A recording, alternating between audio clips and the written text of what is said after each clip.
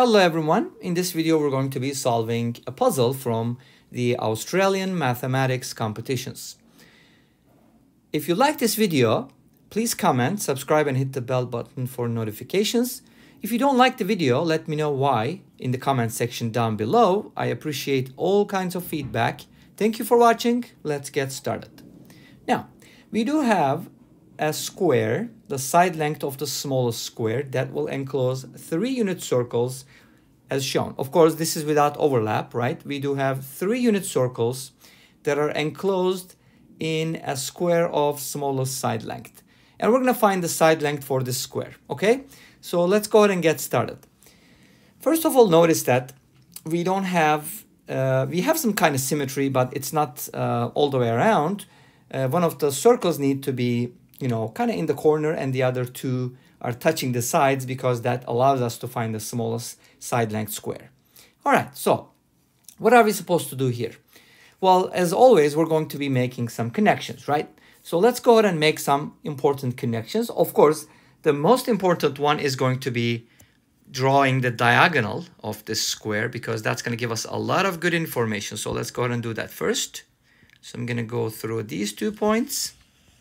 Okay, and then on that point, of course, this is going to go through the point of tangency and we'll make more connections, of course.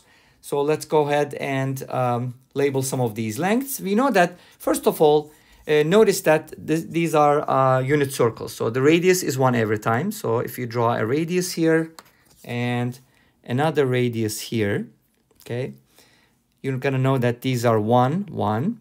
And this is a 90-degree angle. This is a 45-degree angle. So we have the 45, 45 triangles here. And then this length is going to be square root of 2. That's important. Of course, we're going to make more connections here. Let's go ahead and connect the centers. Okay, that's also important. And while you connect the centers, I want you to realize one thing, that the segment that I draw is not going to be parallel to the sides. Okay, so that's what's kind of interesting about this problem, is that they're not parallel segments. Okay, another connection I'd like to make is these 2 centers here. Let's go ahead and do that as well. And then we'll have a nice equilateral triangle in the middle. And the side length for that equilateral triangle is, of course, going to be a 2, right? So I can easily find the height of this triangle, which is given by square root of 3, right? You know, in a 30, 60, 90 triangle, this is a 60-degree angle, by the way. The height is, in this case, the longer leg, which is square root of 3 times the shorter leg, which happens to be the radius of the circles. Okay, so this length here is going to be square root of 3. Now, why is it important to find all these lengths, right? You might be wondering, like, why are we doing this? Well, the question is finding the side length. And in order to find the side length, I need to find some lengths. And I think the diagonal is a good way to start, right? Because I can pretty much figure out everything on the diagonal. And if I know the diagonal of a square, then I can go to the side length from there easily, right? Okay, great. Hopefully that's well understood. But this is not enough. I need to make more connections. And obviously, if we can connect the center to the point of tangency here, one thing to realize though is that this is going to be a 90-degree angle, but that's not the extension, okay? Because that kind of comes in 60-degree angle, but it makes a different angle here. Anyway, so this is perpendicular, obviously, and we can make the same connection here, like drop a perpendicular here, and then that's also going to be 90 degrees. And then what is also very important is that connecting these 2 points.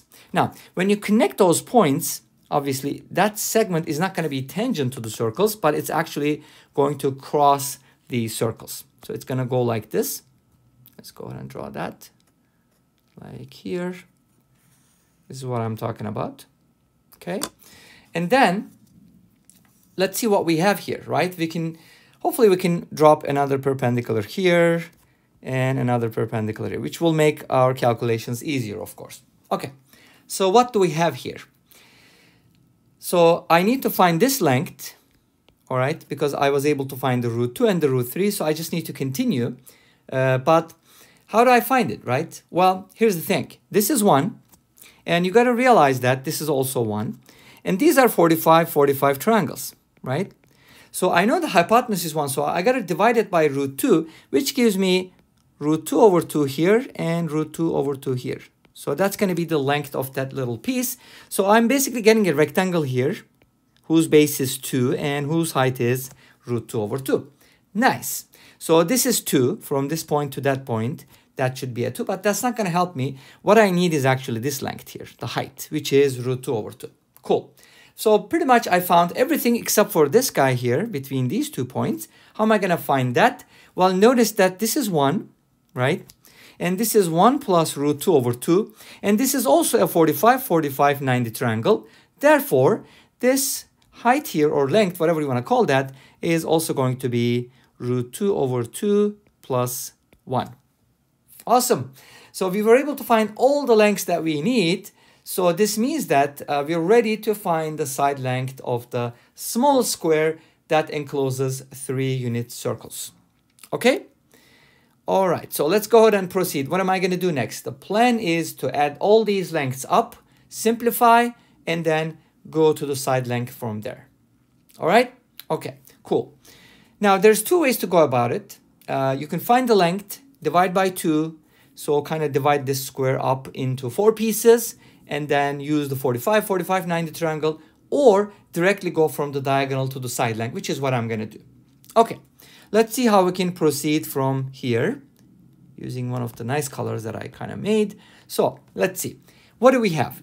If we call the diagonal of the square d, then d is equal to square root of 2 plus square root of 3 plus square root of 2 over 2 plus square root of 2 over 2 plus 1, right?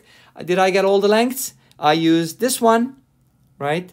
I used this one, I used this one, and I used the last one, okay? All together, they make up the diagonal. Let's go ahead and simplify this as much as we can, and then we'll talk about how to find the side length from the diagonal, which is going to be an easy process. Okay, so I do have some like terms, root 2 over root 2. If you add that to itself, it's going to make root 2. Another root 2 will make 2 root 2 plus root 3 plus 1. Awesome. So this is my basically diagonal. If you're really obsessed about writing this in from the largest radical, obviously you can just write it like this. Doesn't really matter, no big deal. But I'm kind of obsessed, I guess, with that one. So I'm going to write it this way. Okay, so this is the diagonal of our square whose side length we're trying to find. Now, what's the relationship between the diagonal of a square and its side length? Let's call the side length x here.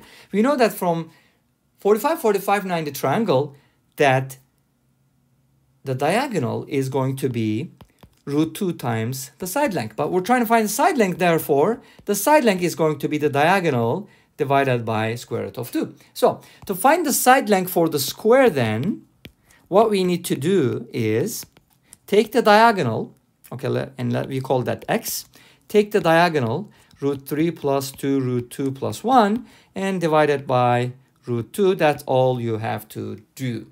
Okay, awesome. But let's go ahead and simplify this a little bit for simplicity's sake. And I'm going to multiply this by root 2 over root 2. That's going to give me what? It's going to give me root 6 plus 2 times root 2 times root 2 is going to be 2 times 2, which is equal to 4, plus root 2 over 2. And then you can basically write this in the simplest form. Well, it's already simplest form, but let's go ahead and write the root 6 first, and then the root 2 next, and the number last. So that's our answer for the side length of the square. Again, the smallest square that will enclose 3 non-overlapping circles. So that's pretty much going to be our answer, the side length for this video. And that's it for today. Thank you for watching. I'll see you in the next video tomorrow. Until then, take care. Bye-bye.